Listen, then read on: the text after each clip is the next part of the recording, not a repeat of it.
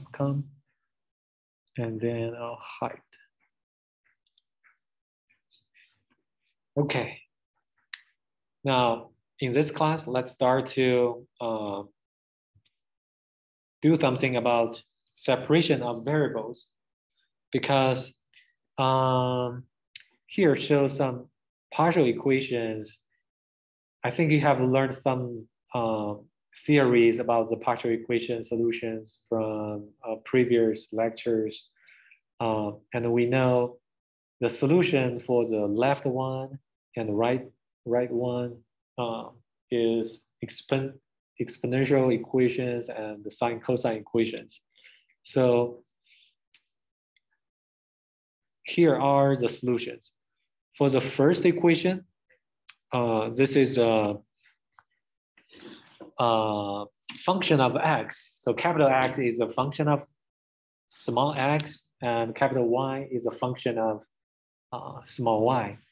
So for these two partial equations, if we take a look at the left one, it has k squared x. Let's say k is a positive number. So when this is a positive constant here, then the solution for x is a combination of a constant times exponential of kx, and then plus a constant times exponential of negative kx. So similarly, y could be written in a sine cosine combination. That's their solutions. We're going to use it frequently in our future lectures about the variable separation. So here we're going to kind of simplify or modify Laplace equation into some simpler equations using the method of variable separations. Because the reason we do this is because Laplace equation is widely used in this course, because usually when you do some calculations for phi or the electrostatic potential in either a 2D space or 3D space, the most common thing is 3D space, then sometimes you have either two variables, x and y, or three variables, x, y, and z. When there are multiple variables in a big function, it becomes very complicated to solve that function. However, if there's a way that we can separate those functions into three different functions, separate the function with three variables into three different functions, and each function contains only one variable, then that will be much easier to get the solution. So this is why we're going to introduce the separation of variables. Have you learned the separation of variables in your previous courses? Okay, then we can go through it faster, I think. So which class have you learned this separation of variables? In which class? Do you remember? Or applied analysis. Oh, in what? Applied analysis. Oh, in your math course. Okay. Okay. Then if you learn it in a math course, then it's great. Now we're going to use it in a physics problem. Let's see how to use it in such a physics problem. Suppose you have infinite grounded metal plates, which is shown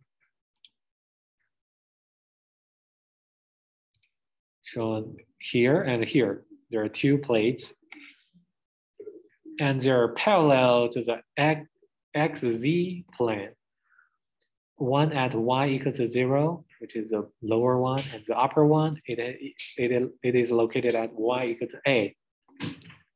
The left end at x is x equal to 0, which is shown here.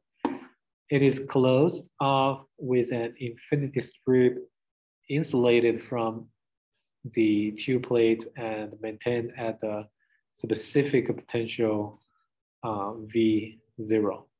Find the potential inside the slot. Then what are we going to do? Now we know there are two parallel plates, and then we know V here is 0, here is 0, and then there is one more plate which is perpendicular to those two plates, and the potential on that plate is V0. And we're asked to find the potential distribution inside the slot.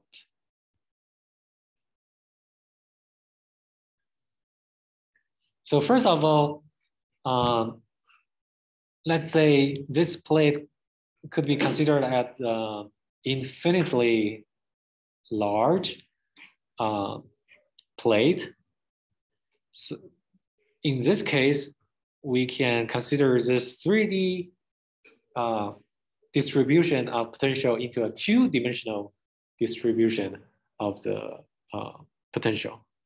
Because let's say in Z direction, we can imagine that in Z direction, everything should be constant, right? In Z direction, nothing is going to change. The only thing matter is in Y direction and Z direction. You can think about when your test point is moving along either X direction or Y direction, then the potential should be different. But when you move your test point along the Z direction, due to the symmetry, everything should be the same. Then you can convert this into a two-dimensional case. So this is what we want to start. We want to start our method with a very simple example, which is the simplest example, of course, is two-dimensional problem. Now, once you have this system set up, then in order to solve the two-dimensional phi distribution or potential distribution, what we can do is using the Laplace equation, and we know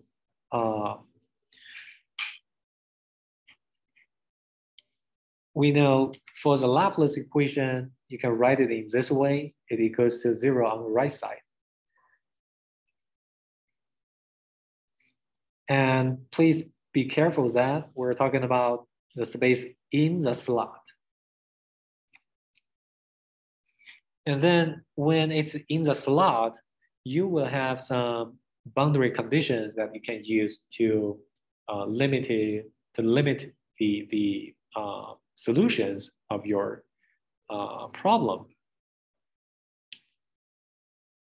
So first condition, let's say when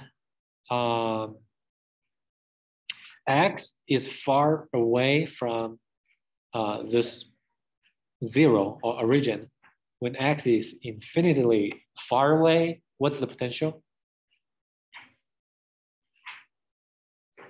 0, yeah. And what are the other conditions can we use? So there are totally 4 boundaries, right? We have already considered one of the boundary, which is infinitely far away.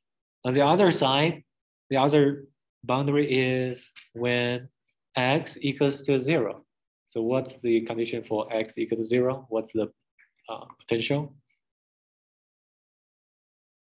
It's V0, okay. And now what about the other condition? When Y is 0, what's the potential? It's 0. And then when Y is A, Y equals to A, then V equals to 0. Now you have 4 boundary conditions, which are listed here, 1, 2, 3, 4. And you have this Laplace equation. So how to solve this equation? Is there a way to solve it analytically or manually?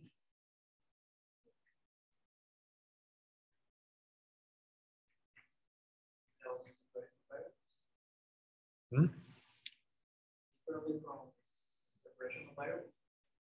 Separation parameters. Yes.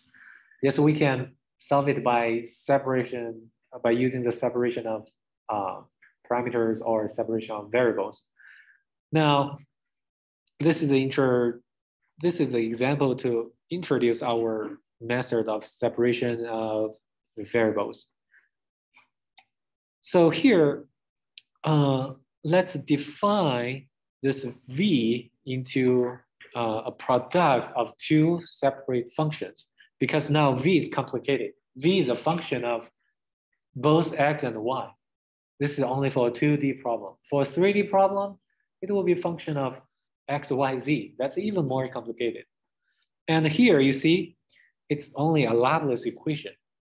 So on the right side, it's 0. But in a more complicated method, complicated system, for example, if you put some charges, positive charges here, negative charges here, what happens? If you put any charges in the system, then the Laplace equation is even more complicated. It becomes a Poisson equation because you have some terms on the right side. It's a distribution of charge. It will make your calculation even more complicated in three-dimensional cases. And it's only in physics, in the real space, it's 3D case. But in mathematics, if it's not a physics problem in the real space, it might be more than 3 variables, which makes it even more complicated. So we're thinking of, can we make it easier? So one way is there a method that we can define another 2 functions so that the product of those 2 functions to be your V or your original function here. And for those 2 functions, we want it to be, we want each function to have only 1 parameter. Then you will be successfully separating a complicated function into several simple functions. So now let's try. What we can do is let's define Vxy, a function of x and y, into 2 functions, x and y. X is function of x, y is function of y. And we define V is a product of x and y. And then the Laplace equation becomes, if you take x, y into V, what you get is ignore the red writing, just let's focus on the black letters. So you have this equation. So this is simply when you take the product, take x and y product to here, substitute V, you will get it here. Now, this is not very helpful because you see on the left side, you have y and x, you have 2 separate functions. On the right side, you have 2 separate functions. But the good thing is, if you multiply the equation with 1 over xy, then what you get is you will get the function shown here. So on the left side, this time you only have the function of x, and on the right side of the plus sign, you will have function of only y. Now, this is a function, this is another function. 2 functions which have 2 different variables, and those 2 variables are independent from each other. In this case, For example, if we define the left term to be fx, the right term to be gy, notice that x and y are completely independent from each other. If fx plus gy equals to 0, then what happens?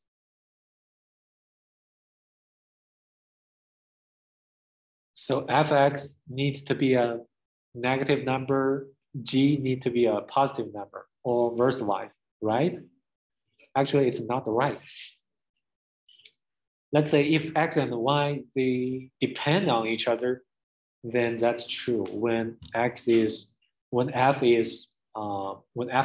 a negative number, y must be a positive number.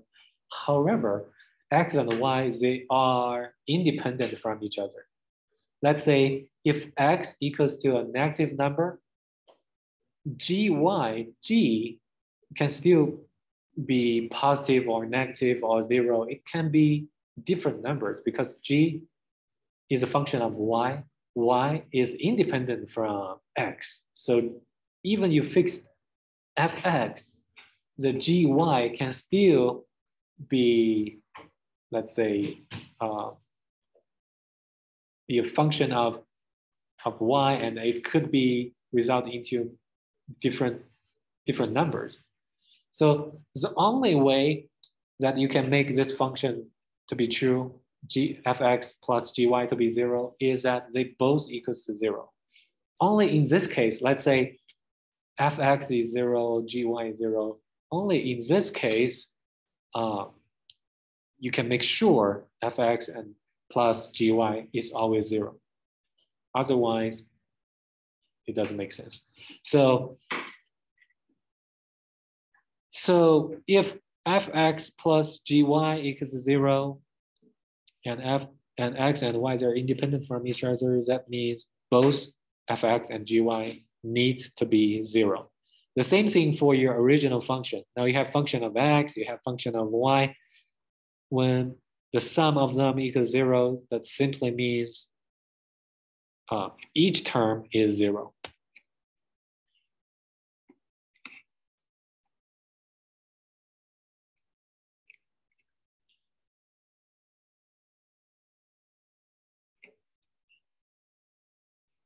So this is the first case. F and g, they must be 0 or constant. So the second case is, it might not be completely 0, but if there's a way that you can fix, if there is a way that the function of x or fx to be a constant, which is positive, and gy is a function of y, but it always to be negative, and they're independent from each other to be constant, then that's another solution. Let's say it could be negative, and this term to be positive, or it'd be positive to be gy to be negative. So in the three cases, 0, positive, negative, 0, negative, positive, in any of the three cases, fx and gy need always to be constant. So if we want to generalize all of the three questions, all of the three conditions, let's make it more general. Let's say the first term of x to be a constant of C1. C is just a constant that we define. So, and then for the right term, let's define it to be C2. But C1 and C2 need to be 0. So for example, when C1 is 0, C2 has to be 0. And when, of course, when C1 is positive, C2 need to be always negative. And please be careful that it's constant for the function. So no matter what is your x, fx is always a constant. Only in this case, and gy need to be also a constant. Only in this case, your function here could be true. And then if we take a look at here and there, it's very similar to our introduction function in the first slide, which is shown here. Now you have partial differential equations.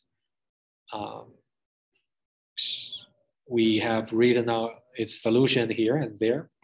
Then if we go back here, from this equation, we can get a partial equation written here. From this equation, we can get it here. And of course, here we defined x to be a positive.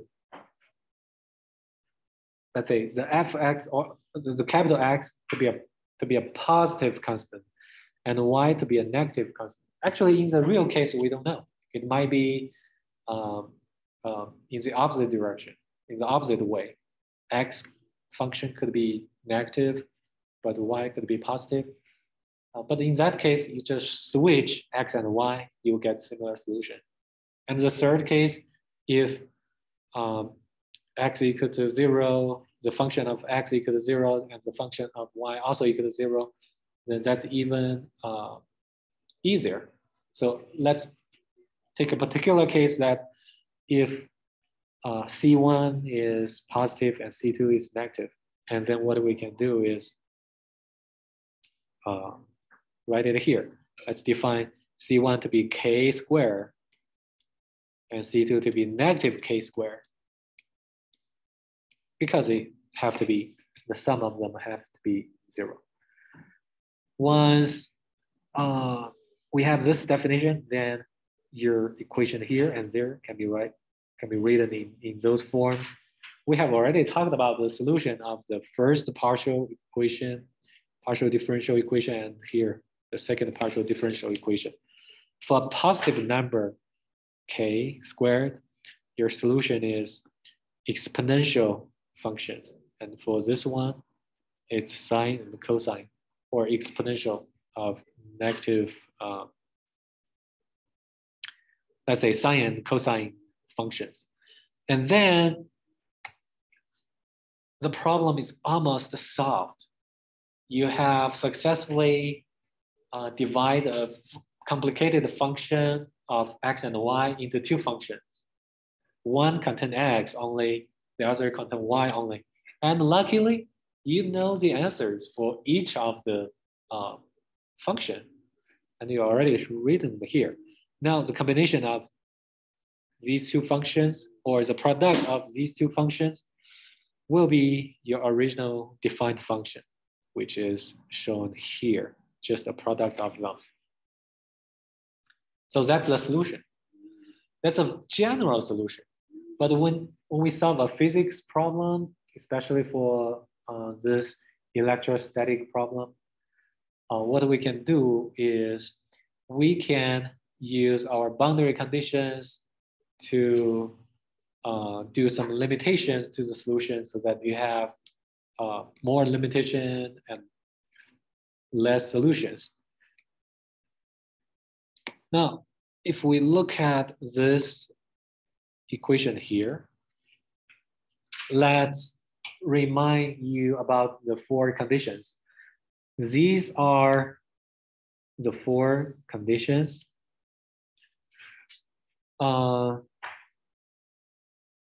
We introduced the condition in previous slides, but now let's take in all of the conditions as boundary conditions in our equations, so that we can simplify, we can specifically modify our equations to be more unique. So first of all, let's see the condition 4.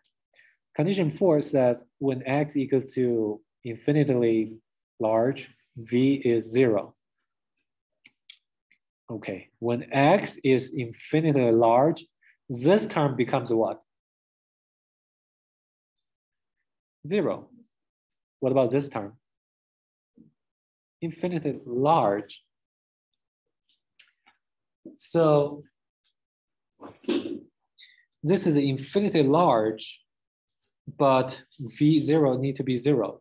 So the solution, V need to be 0, but this term, this small term is infinitely large. So the only solution for V equal to 0 in this condition is A need to be 0, because this B term is already 0. If A is also 0, then the problem is solved. So you have the X term to be 0. So no matter which Y you choose, it doesn't matter.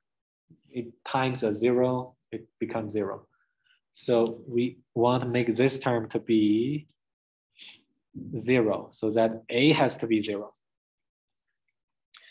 So considering condition 4, then you get A to be 0. Once A is 0, what do you have?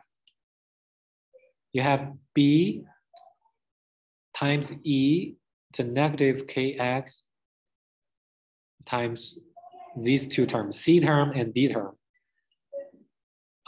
Then you B and C, B times C, B times D, you can write it as BC, BD, but since they're arbitrary constant, let's say we combine a BC to be a new C and BD to be a new D.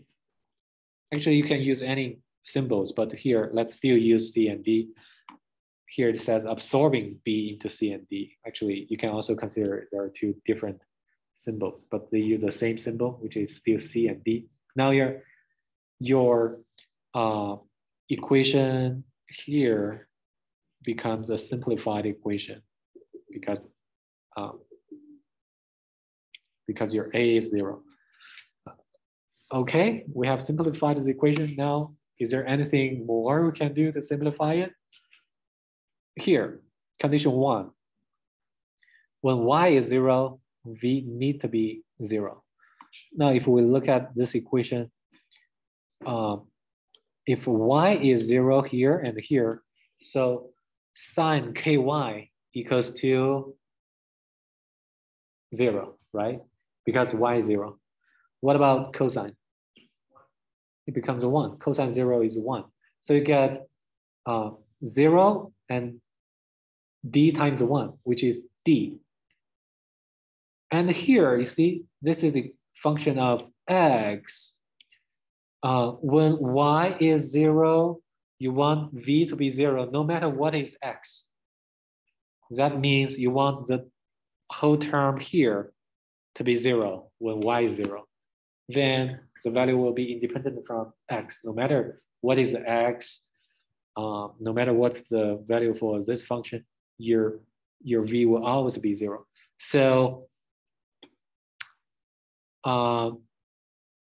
let's say when Y equals to 0, then let's say here 0 and here need to be 0. This term need to be 0. The only way to make it to be 0 is D equal to 0 because cosine Y cannot be 0. So after this boundary condition or condition, you get a new simplified equation because D 0.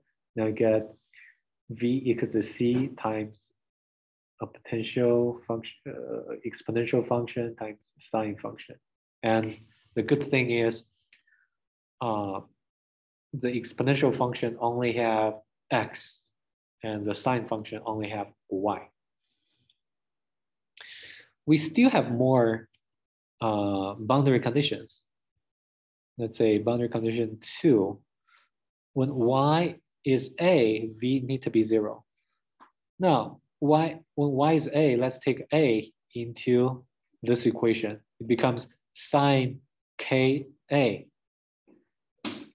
So when Y is A, or your function need always to be 0, that means no matter what is X, once your Y is 0, the whole function needs to be 0. That means this side, this is the function containing Y, needs to be 0 when Y is A.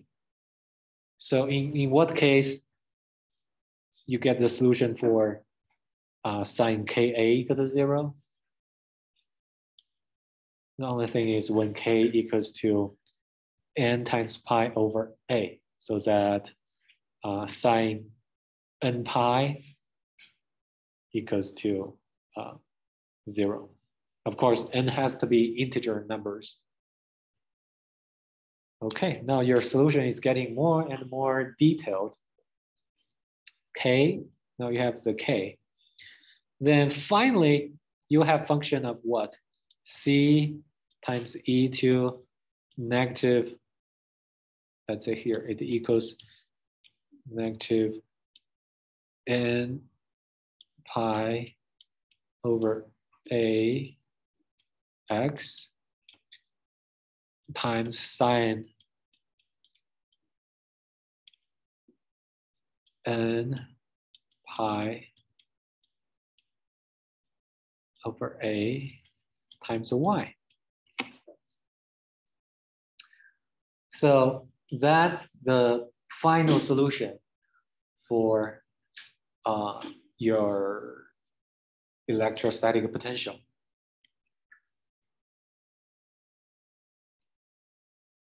But if you look at this equation, you have an integer number here. Means when your n is 1, 2, 3, as long as the integer, this equation or this equation shown here is a solution of your system, which is shown here. So how many solutions do you have now? You have infinity, because n could be from 1 to infinity number. If it's an integer, then that satisfies the equation. Then what it can do is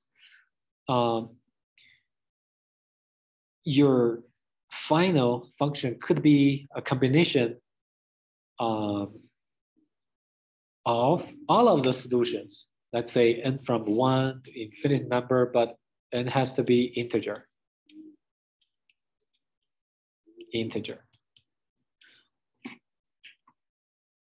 So any of the equation shown here is a solution.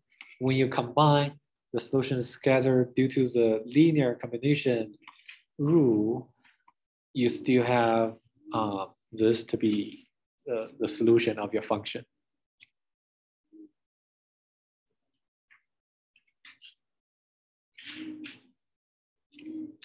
Okay, so then that's the final solution for your complicated, let's say, electrostatic potential distribution.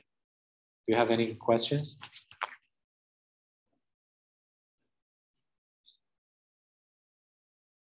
Okay, good.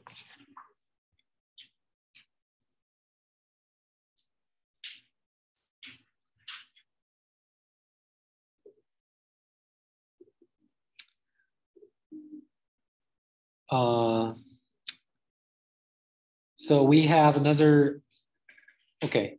So after this separation of variables, let's do a practice here. It's very similar to our example shown previously, but this time what is different is now you have one more wall here instead of just 3 walls. Now you have 4 walls, but still it's a 2-dimensional cases. Let me see.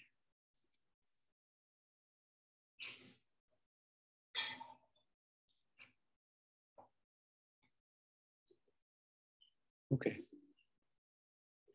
If you don't have any questions for the lecture, actually I'll leave this example to you.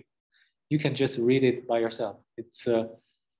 It's a one more wall shown on the right side, but actually the solution might not be more complicated. The good thing is sometimes more boundary conditions, more limits for the solutions, the easier solution or the fewer solutions you may have. Okay, then I guess that's it for today. So I prefer to leave it for you to read it rather than we go through it together, because we read it by yourself, I think it's the impression will be even deeper. Okay, so far, do you have any questions for our lectures? So one question, I'm not too sure exactly why the class equation is coming in. Like why Which one? Why are we working with the second derivative of the potential? Here? Okay. I guess just in general. You mean this step or here? Kind of like the beginning. Here? Yeah, Oh, okay. I can't write it on Blackboard, otherwise it's not recorded. Now let's see. That's a good question. Let's see. Now you have V. It's shown here. V equals to X and Y.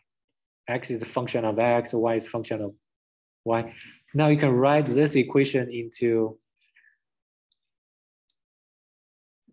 let's say, X times Y over partial X squared. So this secondary, let's say this is partial squared function to partial squared X.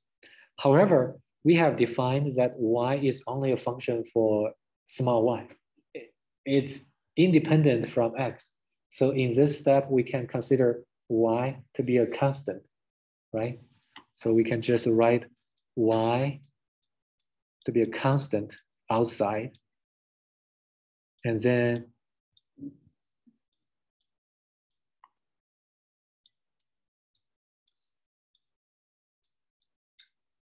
does that make sense? Okay, so this is the left term. On the right term, you have similar thing. You will get X. Of course, it's a function of X, partial squared Y over squared small y. Of course, this is a function of Y, and this is a function of X. This is the left term, this is the right term. This term plus this term equals 0. So which is exactly the same you see here. Okay. So thank you. And then so before that, are we doing like the gradient of the potential? Is that what we did through this? you mean what? You mean this equation? Yeah, it would be like del squared b, right? 0.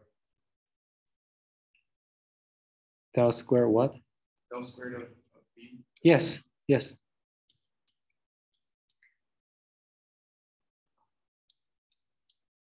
To be 0. But here, in order to write it into X and Y, we separate them into this format. But actually, this is the same. This is just the Laplace equation. Yeah. No problem. Okay, so if no questions, then that's it for today. So I'll send you another homework either tonight or tomorrow night. And you will still have 1 week to solve it.